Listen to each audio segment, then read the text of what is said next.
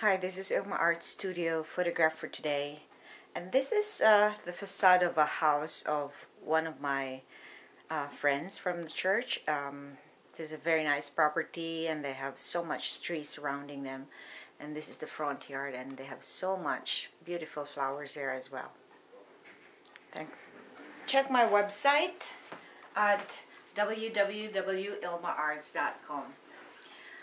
Today I'd like to share with you the verse from Galatians 6 verse 3, which says, "If you think you are too important to help someone, you are only fooling yourself. You are not that important."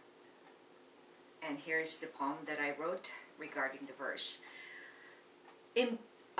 Pride impedes kindness.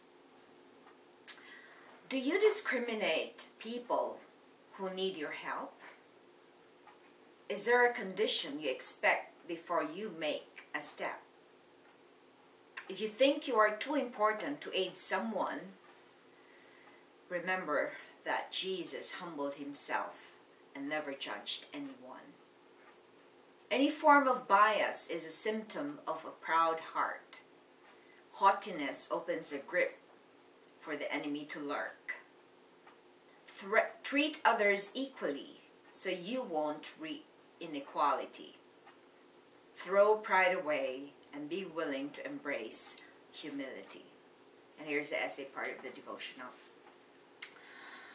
Do you have favoritism? Do you treat people equally? Do you have a criteria or condition before you help someone? How would you feel if you are unfairly treated? These questions are ways to check your pride.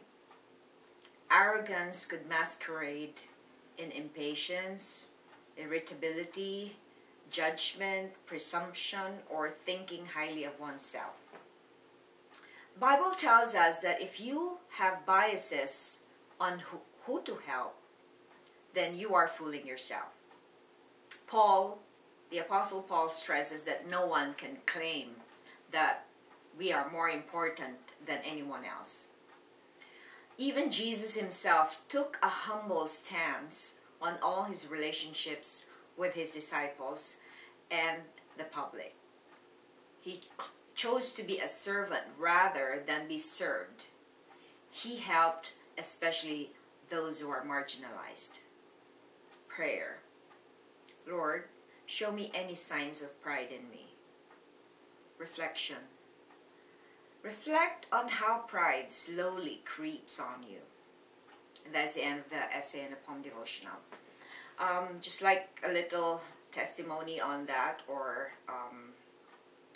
to expound on the verse that has to do with pride and thinking highly of oneself.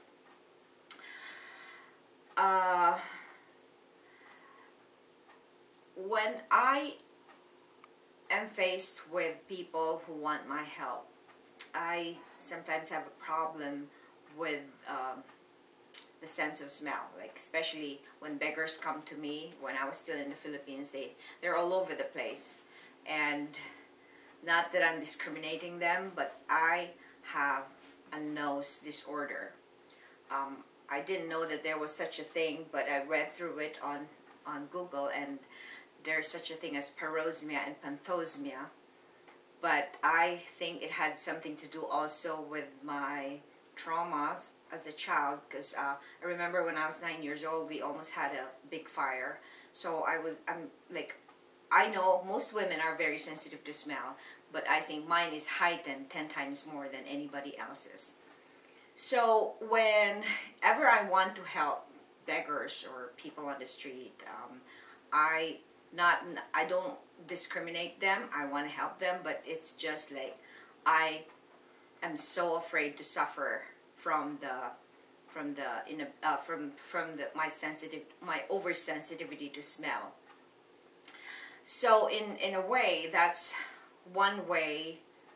I don't think I'm discriminating in my mind or in my heart, but also I choose my comfort in doing that, because I don't want to feel uncomfortable to help these people. So I could not even see myself as like what Mother Teresa's doing, going to India and going through the people who are sick and being with them, and even those people who are really sick with gangrene and all kinds of stuff and all smelly stuff. I don't know if I can do that, but I'm sure God anoints me in different things. But that is what Paul is telling us in this verse from the Bible, that we ought not to even discriminate anybody in terms of helping. That we don't help because we want to gain something or we want to gain points from heaven, but we help because we love to help and we love God and we want to serve God and we want to serve others when we do love God.